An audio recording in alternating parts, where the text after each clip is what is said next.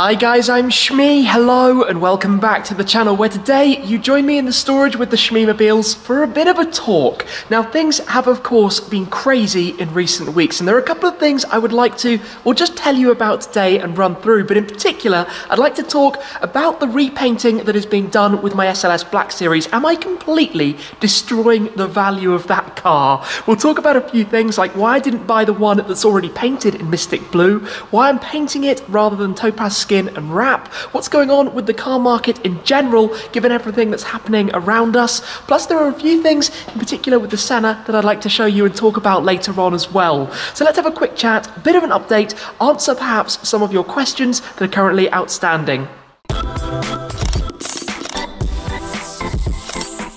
The main thing to talk about then is whether I have completely and catastrophically destroyed the value of my new car, my Mercedes-Benz SLS AMG Black Series, by repainting it from the original Himalaya Grey to my choice of Mystic Blue. Now if the comments are to be believed, my car must now be worthless. I should be throwing it away because no one could possibly ever want it. Well, as these things go, I'd like to give you a few more ideas and thoughts today, some things you might not have previously considered that potentially could change your perspective on whether this was the right move in terms of collectible value, but also, I think most importantly, in terms of what it means to me.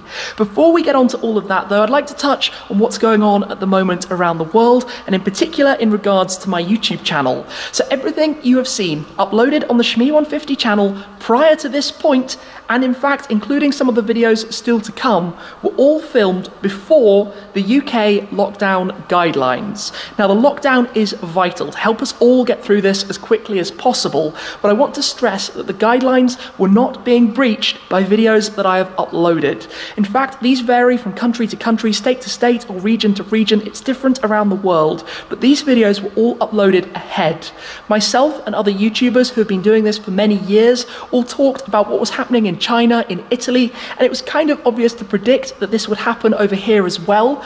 As such, I went out, filmed a whole load of videos in February, also in early March. In fact, one I'm going to touch on in a moment with a kind of sneaky clue as to what was coming if you'd watched it. A few people worked it out at the time actually, but the big thing that I really want to emphasize right now is that in the videos I've uploaded up to this point, there's been a hard-coded disclaimer, there's been a mention in the description, there's been a mention in the pinned comment, there has been replies on every platform, Facebook, Instagram, Twitter, YouTube, you name it, and there was even a video ahead of all of this called What's Next, where I explained that the videos to come were all pre-shot.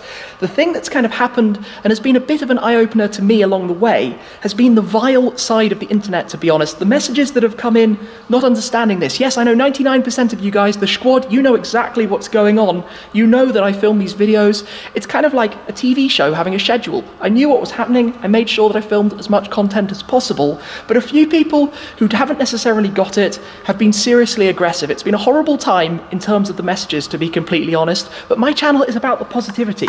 It's about these cars, the passion for supercars. It's what brought us all together. This isn't a channel for medical or political discussion. This is a channel for sharing what we all love. On which note, let me actually rewind and just quickly play the clip in question. And then the good old SLS AMG Black Series. I love this thing. There are about 350 SLS Blacks in total in the world.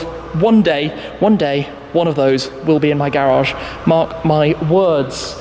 What could possibly be quite so significant then about that clip, aside from the obvious that I do now have an SLS Black Series? Well, that was filmed when I visited Barry Skolnick's iconic collection, the most amazing car garage in Miami, Florida, the first stop on my tour in the USA in February.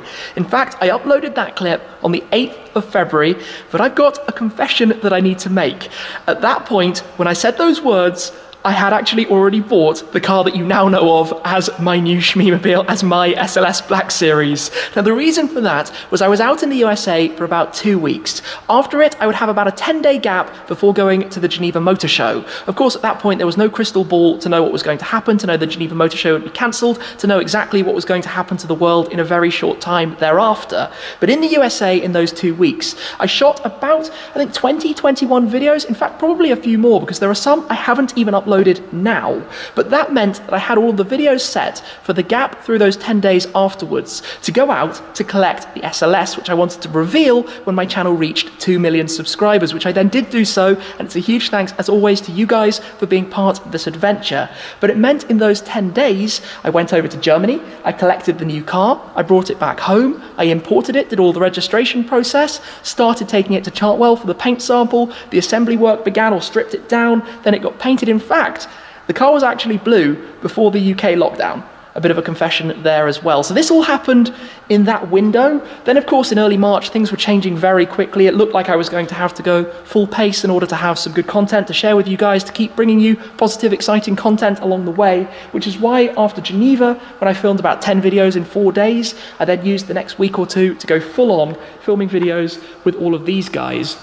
And in fact, lots of you have noticed this. In the videos, there's traffic, businesses are open. These are things you can't see right now, so it's obvious they were filmed before all of this happened at least. But I do understand perhaps there could have been, I guess, more of an explanation. I wish I knew what was coming. None of us did. None of us, I guess, still do know what's going to be happening next. So the SLS was kind of already ready. All of these videos were prepared. A bit of a series for you guys, which of course now I'm staggering out. I had intended to bring them all out very quickly, but obviously there's not exactly a lot that I can film. So I'm going to do my best to publish them as and when I can. Anyway, enough of the backstory, onto some of your questions about the value of the SLS Black Series. And the first thing I would like to touch on is something that a lot of you noticed: this stunning car. Now this, I believe, is the world's only factory painted Mystic Blue SLS Black Series, and it is currently for sale at Alain Class out in Dubai. Now of course I know the guys at the dealership well. I have visited and filmed there many a time in the past, and I would have loved to have bought that car, but there is one thing I need to say about it.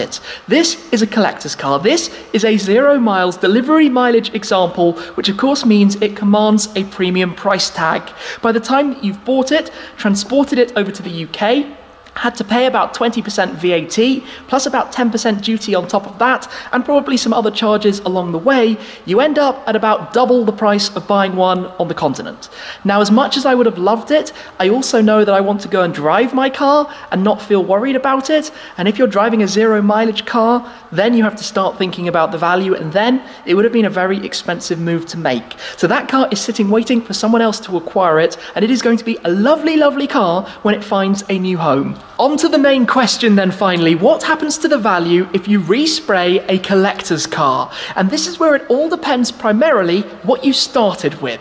If we're talking a rare classic, a car with a clean history, it's never been damaged, you've got a perfect record of all of the services and the receipts, it's been owned by one person from new and done very few miles, as well as being in one of very few original colours, and it still has perfect paintwork, and then you went to a dodgy garage to repaint it in a different colour from a different manufacturer and had no documentation that that was ever done, that is how you destroy the value of a collector's car. By way of an example, if you have a Ferrari F40 that's had one owner, done 500 miles, in original Ferrari Rosso Corsa paintwork, and you took it to repaint it in, let's say, my cerulean blue, like on the Senna and on the G63, that would be very, very, very silly. This is where my specific SLS Black Series comes a bit into play. Now, I was pretty adamant for a car with some mileage, which also helps in terms of the import process. You need a car that's done more than 6,000 kilometers to avoid having to pay the VAT again, which of course is quite a significant amount on a car like this. It needs to be 6 months old and have done more than 6,000 kilometers. So that was an absolute must criteria rule of importing a car to the UK coming out of the EU, in this case out of Germany. Now, my car, as I had mentioned, I actually saw it 6 years earlier. It was wrapped in a Ring Police Team livery. It had also been on display at various shows and events. So we've already got a car that's done some miles, been wrapped, and been on show stands. These are things that turn collectors very far away from this kind of car, not to mention my plans ahead. I'm going to take it to VMAX, I'm going to drive the Nürburgring Nordschleife, I'm going to do track days, I'm going to fly it around the world, I'm going to take it on rallies, and I'm going to have some fun with it. These are things that in terms of longevity of value in a collector's car don't really help. So at the end of the day, my car has all of its service records. Mechanically, it's perfect. It's been driven evenly across the years. It's been serviced every year by Mercedes-Benz Munich correctly and properly. That was the most important thing to me because ultimately, mechanically, well, that matters a lot in terms of what I'm going to be using it for. But my car had sat on the market for something like 6 months or so before it got bought, which said to me that even though it was in a very rare colour, quite an individual colour, it hadn't screamed to other collectors that they wanted that one. So while the colour looked beautiful, nobody had gone for it. So that tells me that that colour wasn't really very important, or somebody else would have bought it. The price wasn't exactly bad at all. Now, the other thing that's really interesting, and very lucky with the timing of when I did buy my car, so I paid for it kind of in mid-late February, around the 20th of February, and the big thing about that was when the currency was best in my favour. In fact, my car to pay right now, or in fact 2 or 3 weeks after, would have been more than 40 or 50,000 pounds more expensive just down to the currency, the same price in euros. That's how crazy the market has been recently with everything that's happening. So it meant for me that, well, I feel like I got a pretty good deal on the car. Just after Brexit had been confirmed, everything was kind of settling down before it all obviously spiraled off again, and ultimately meant that I feel with the car a bit more freedom to do as I would like with it because of the type of car that it is and the plans that I've got for it in the future. And one way I described this, I think over on Instagram, was rather than it depreciating some theoretical value of a car that I don't ever intend to sell, it's a permanent member of the Shmeemobiles alongside, some of these cars that we have right here. I've appreciated my personalization of it and my love for that car. And ultimately, at the end of the day, I've added the car to the collection to enjoy my way. And if that's a Mystic Blue, that's kind of the best way to do it. I do also want to answer some of your other more common questions, including why I didn't go for Solar Beam Yellow. That probably would have been the bookies' favourite, but also why didn't I wrap the car or even use Topaz Skin like we did with the G63 when we did it in the MSO Cerulean Blue and the Satin Navy to be the perfect match to the Senna? Well, there is actually a pretty good reason and explanation for this. Of course, Topaz Skin is introduced to both protect the original paintwork and temporarily change the colour with the ability to reverse it and return it back to how it was afterwards. In the case of the G63, it is not a car that I'm going to own forever. Underneath, it is actually metallic black, but obviously, crucially, people only buy G63s if they're black, white, or grey. People don't buy dual-tone blue G63s, so this has to at some point be returned when I've owned it for a couple of years. Of course, no time, any time in the near future. But that is why this, and I'm very happy with it, by the way, the finish is brilliant. It doesn't really get swirly at all. As you can see, it looks immaculate, which is really, really impressive stuff. But it's basically a respray. It costs about the same as a respray almost, well, a little bit less, because basically you still have to dismantle the entirety of the car. It's not an easy operation. It's a hugely involving operation to take everything off and to change the colours of it with many different layers. The base peelable layers, the painted layers, and of course the lacquer that's on the top of it. So in the case of the SLS, if I did Topaz Skin, I would also, given the mileage and the plans for it, want to put PPF on top. Topaz Skin can still get chipped. It's significantly stronger than if you don't have it. You can see around the front it's basically perfect. There are a few small niggles here and there. But with the amount of driving and the future plan to keep the SLS, I wanted it perfect. So if you've PPF'd on the top of Skin, we don't really know if you ever have to replace it, if you can take the PPF off without having to respray effectively the entire car. The other side of it is that it's my car forever. I want to keep it. I want it in my colour. I didn't really care for the colour underneath. I'm not a big fan generally of grayscale cars. I like my bright colours. Of course, the GTR Pro is white with the black stripe, but generally speaking, and obviously the GT is still under the Goodwill car cover that I collected at Topaz as well. In fact, I think all of these cars have something from Topaz on them. Skin, Goodwill, PPF, PPF, PPF, PPF. So nothing against Topaz. In fact, I had a long conversation with the guys. We sat down and talked it all through. So my car, when it's finished at Chartwell, will go to Topaz for PPF. But ultimately, with my future plans to still own the car in a decade, in 2 decades, in 3 decades, I want it blue. So that was the decision, basically. Now, I didn't want to wrap it, because a wrap does not have this finish, the paintwork finish. You know, this is a full, perfect finish on the car, well, like all of the painted cars. Wraps just aren't the same. They're great for a tour, for 6 months, for a year, for maybe even 2 or 3 years. But long term, it's not the same as having a car fully painted, done completely properly from the beginning, which is why also I went to Chartwell, because of the job they did on this car, but also because they're Mercedes approved, doing everything the correct way. And by the way, you can imagine I had a lot of discussions about this. They impressed me a lot in terms of how much attention and care they would take over the entire project. So a few other things to talk about as well. The market at the moment, the car market, whether it's regular cars, supercars, or hypercars, the entire thing has frozen. Sales have stopped, dealerships are closed, banks and finance companies are pretty much shut up as well at the moment, and of course you can't go and pick up a car. There are also things that are going to have an impact for the future. Designers and engineers are currently on pause, marketing and sales teams are currently on pause, factories are even on pause, which means a lot of cars aren't going to be built or will be delayed, which will have an impact on some of the future Shmeemobiles. But I tell you what, when it comes to the values of cars like these, in fact the values of everything, they've kind of just dived off the edge of a cliff. At least I think. Everything's stuck. You can't sell a car, so a car has pretty much, well, no value at the moment. But if, let's say, 12 months ago you had bought a new 812 Superfast, spec'd up to 350 grand, you needed to get rid of it now, probably going to be offered like 200 grand, you probably won't even sell it unless you have to. So there's going to be a bit of a bloodbath of cars that need to be sold, and there'll be a lot of cars, I guess, that people will just hold on to. Now, I'm lucky that I don't intend to sell any of the Shmeemobiles anytime soon. In fact, of course, again, hindsight is a wonderful thing, crystal ball and all of that. Probably wouldn't have bought the SLS Black Series if I had seen what was coming, but don't get me wrong, I'm going to look at the positive side and enjoy the car as I always do. This channel is about exactly that, so I'm going to have a good time with the car, whatever it is that I'm able to do with it down the line. But generally speaking, these cars, it's not that the values have done this, you can't sell them at the moment. You couldn't sell a car, so I think it's an interesting time in terms of the car market in general right now and what's going to be happening next. There are two other things to show you. One is what I've got down there, and the other involves the Senna. Now, when I took this car out for a drive and uploaded the video of it, a few of you noticed something peculiar about the inside of it, in particular to do with the material on the A-pillars. Now, the Senna has this entire carbon fibre roll cage with the loosest of kind of panels on the inside of it. Of course, it's completely stripped out, basically to make it as light as possible. In fact, just to remind you quickly of the interior of this car, it is all carbon fibre, carbon dash, only the pads over the airbags, and the things that you need, not even any proper storage or closed compartments or anything on the inside of it. But what happens basically, when I stick the camera on the very front of the car here, facing backwards into the canopy to see the driver, you get a quite unusual perspective, which means that you see, on the other side, that Alcantara trim, which to be honest, doesn't have the most perfect fit up towards the very top. Of course, it's the same on both sides, it's the same also on any Senna, because basically it's as light as it possibly can be, so that's why it looks a little bit weird. You don't really notice that yourself. You can't see from in the car, unless I guess you hold the camera right down towards the nose bridge, which is just not something that you ever actually do.